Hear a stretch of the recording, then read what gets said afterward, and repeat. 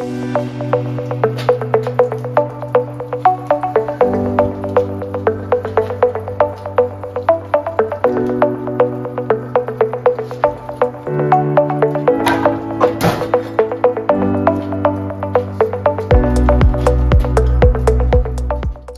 back to the Handy Manual.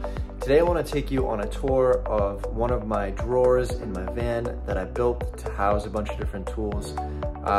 You might have seen it in my other van tour video, but I wanted to show you a kind of closer, more in-depth look at what I have in here, the different tools that I keep. So let's jump in.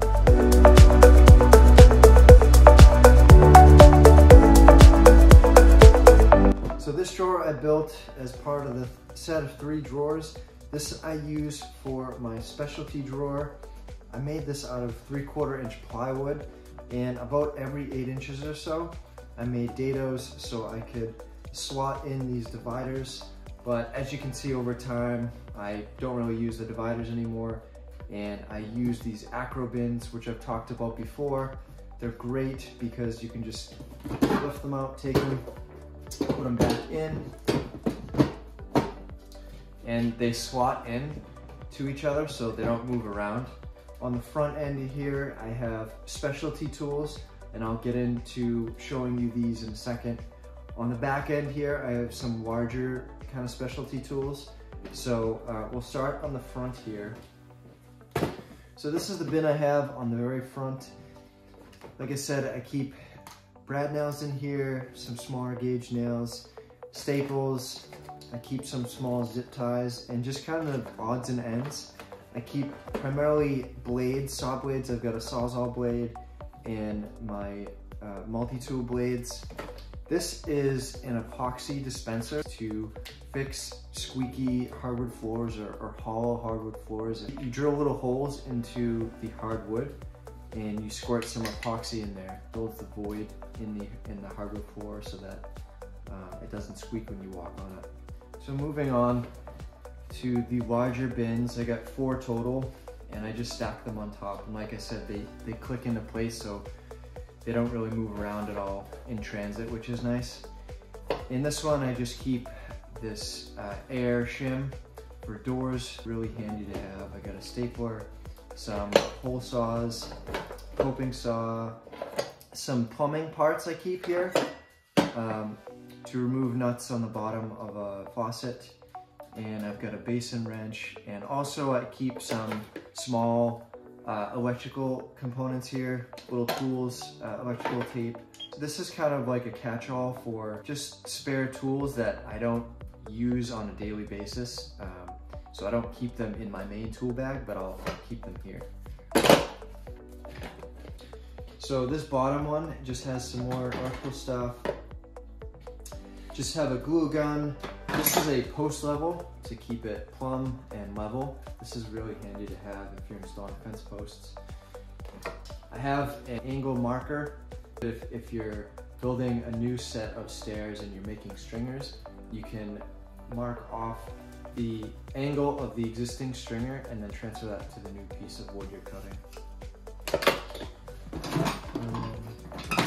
This is a scribing tool. This is for screen roller. This is for replacing screen, paint scraper, some random chisels and things like that. Also, I have a vinyl siding removal tool. So it just kind of hooks underneath the lip of the vinyl siding. You can remove one section and then install a new section. So that's handy. And then I just have a manual tile breaker. So as you can see, a lot of different tools that I've kind of acquired over the years. So in this acro bin, I keep my slab door cutting equipment, jigs. This is a jig to create recesses for the door hinges. This is for the doorknob. This is also to create the recess for the strike plate on the door itself. A couple more hole saws. I've got some bits. Drag jig for making pocket screws. I use this quite frequently. I do a lot of door replacements, so these tools really come in handy. This bottom one here, this is a drawer face jig, pocket hole fillers, and just some grinder blades and things like that. Some circular saw blades that I keep in there. They're not very bulky, they're pretty flat, obviously, so they don't stick up, so I can stack these nice. This is a single divider that I got. I used to have about 4 of these dividers, but as I've acquired tools over the years, I've really just needed to make more room, and the bulk of the tools don't really fit in these kind of 8-inch slots. So these are like I said, these are my smaller specialty tools, quicker access. These are my larger specialty tools, so I'll take you through these and show you what I got. This is a recent purchase. This is a strap wrench. I've got an extension cord, a DeWalt router. This thing is an absolute beast. I actually made all the dados on this piece as well as on the other drawers with this router. So I've got another set of hole saws, just all different sizes. I recently picked up this cutoff tool. Just having battery powered things makes things a whole lot easier. You can just quickly grab it and run it and cut metal or tile or whatever you need to do. This is my heat gun. I use this a lot to speed up the drying time of drywall mud. So if I'm trying to do a drywall repair in one day, what I do is I use hot mud, typically like 20-minute mud, and then I'll run this over the area, depending on the size, for 10 to 20 minutes, and by that time it's fully dry, so then I can just sand and paint in one day. This I picked up recently if I'm doing a bathroom fan replacement and I get up in the attic. Having this headlamp to be up in the attic when any lights up there is really helpful.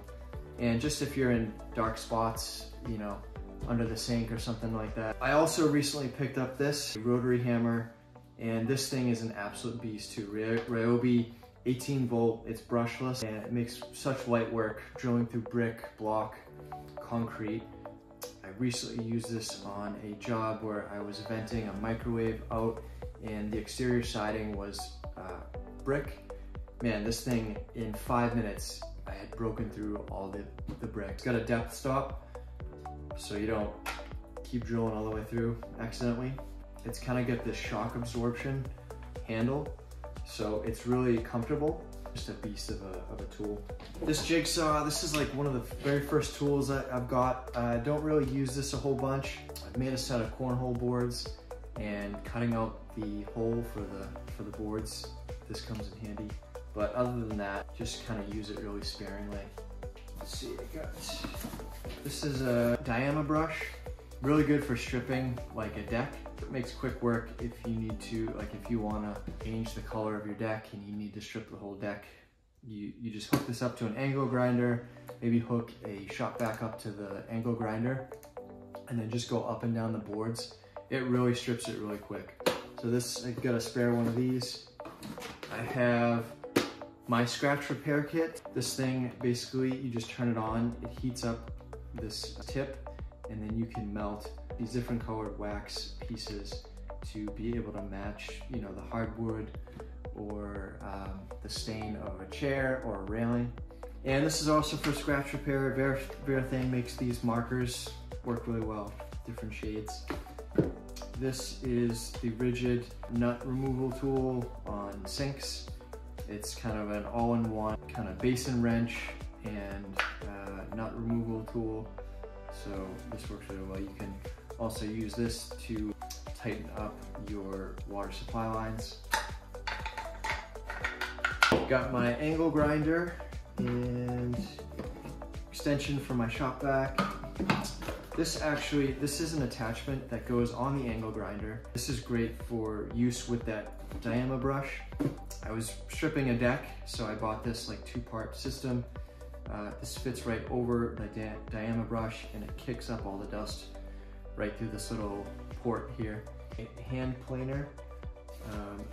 This is good if you need to shave a little bit off a door. If a door is sticking in a customer's home, you can just quickly run this over and you're good to go. So that's about it in this specialty drawer. Until next time, hope you enjoyed this. Feel free to subscribe and like, really appreciate it. Talk to you soon.